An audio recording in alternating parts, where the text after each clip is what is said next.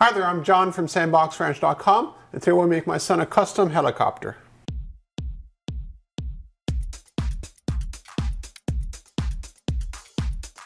My son now is a little over 2.5, and he loves helicopters.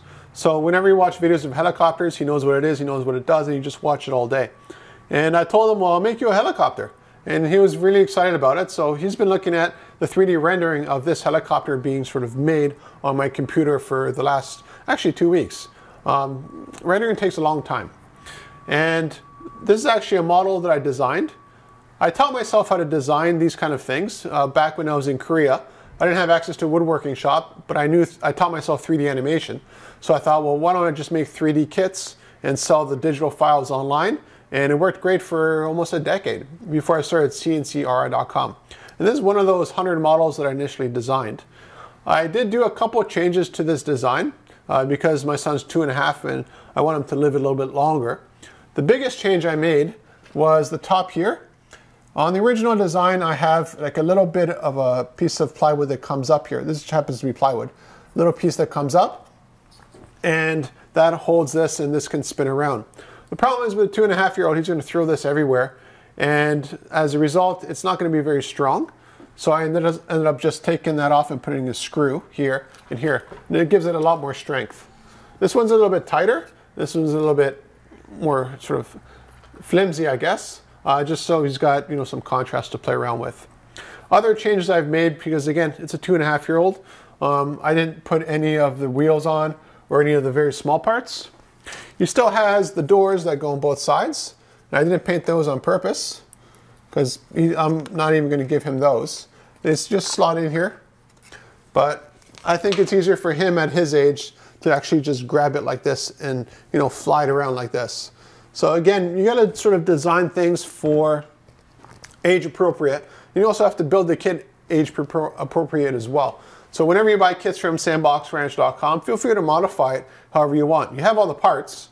Now it's just, well, which parts are absolutely necessary, which ones can you sort of add on later if need to. Something that always fascinated me growing up was actually animation. The problem I had is I can't draw.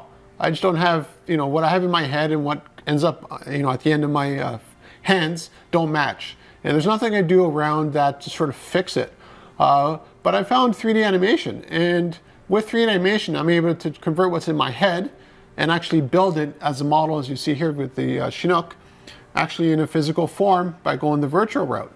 And after teaching myself how to do this, it's relatively straightforward, at least to me, building this way. You could basically just design anything. And whenever I came out with new models with my old business, which was originally woodmarvels.com, then CNCKing.com, got transferred over to that.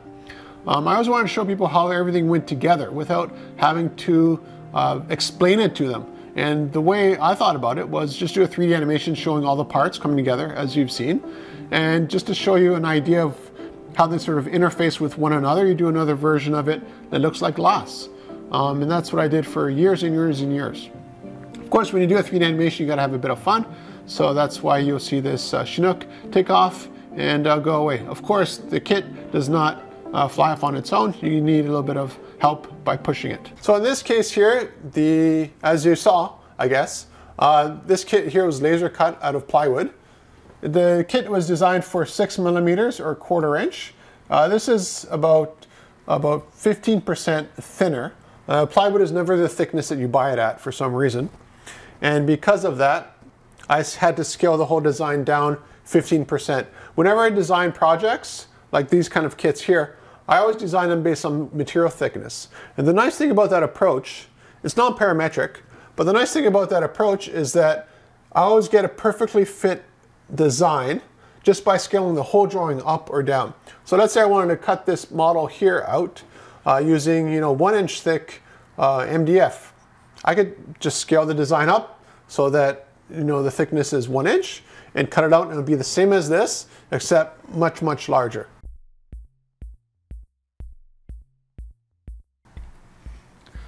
Obviously, this video is highly sped up. This is roughly, again, 1/4 inch plywood. It's a little bit thinner than that, but I just scaled it down accordingly.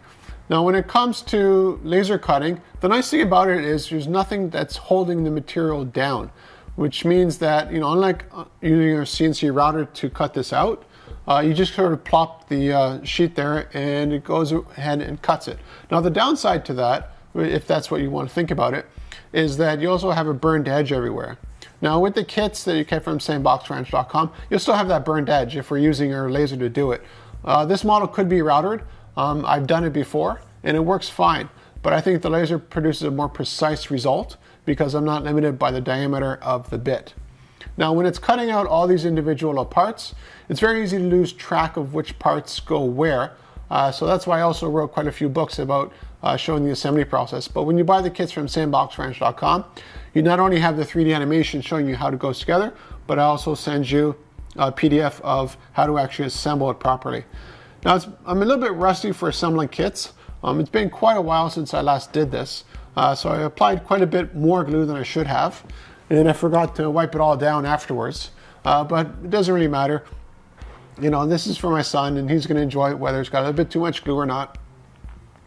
And one thing I did was to paint it afterwards. And again, it's just to add a little bit more interest to it. You know, Simon hasn't had his own little helicopter of this size before. So for him, it's all brand new and it's amazing.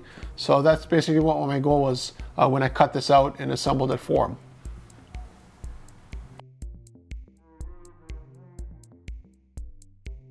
Now you might have noticed when I did the introduction to this video, I had this helicopter, and throughout the video I had a different helicopter with this for the rotor blades.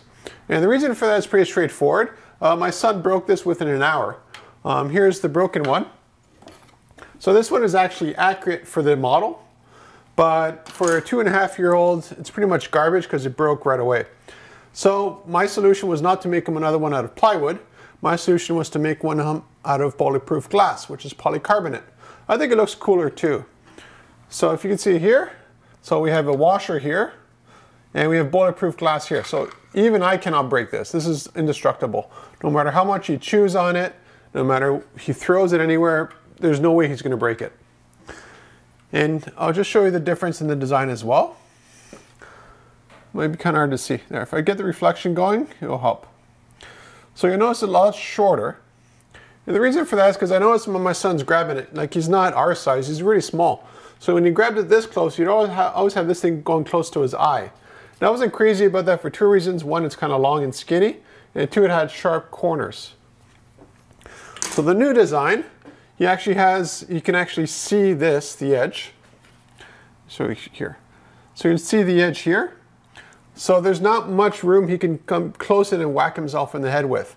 So with this, even if he does hit himself, it's also rounded. It's a lot fatter. So we'll see how this round goes with him. But so far he's loved this helicopter, and he was crying quite a bit when he broke it. But I told him, you know, Dad would make him a brand new one, and now he's got it. I've cut a lot of polycarbonate through the years with my laser and my router. It's a nasty material when you laser cut it. So what I did is I wiped all the edges before I assembled it onto the finished model. So even my son happens to chew on it a little bit, all the nasty stuff is pretty much gone. If I observe him playing around with it a little bit too much on the edges again, what I'll do is I'll just sandblast the whole thing. But I didn't have time to do it this time around, and we'll just see, based on observation, what my son does with the finished model. So if you're looking for custom kits, custom designed by me and shipped right to your door, just go to CNCKing.com, you can see them there. But if you want to see how I began all of these businesses, in 2008, so that's been quite a while, almost 15 years ago, when I started teaching myself how to do this stuff. Just go over to CNCKing.com and you'll see, you know, me much younger and me designing all of these things. And it was a fun project for me back then that I gave myself, and it's what led to me running, you know, a custom fabrication shop. I knew nothing about CNC machines back then. I just assumed that's what they were, and it happens that that's exactly how they work and function. I never could have imagined that I'd end up with a shop, you know, like this, with a whole bunch of different CNC machines, lasers, routers, everything. It's crazy. But, you know, if you learn, you know, you get a little seed of something when you're young and you just keep building on it. So if you're looking for custom kits, go go to sandboxranch.com. You can buy them there, and they'll be shipped right to your door.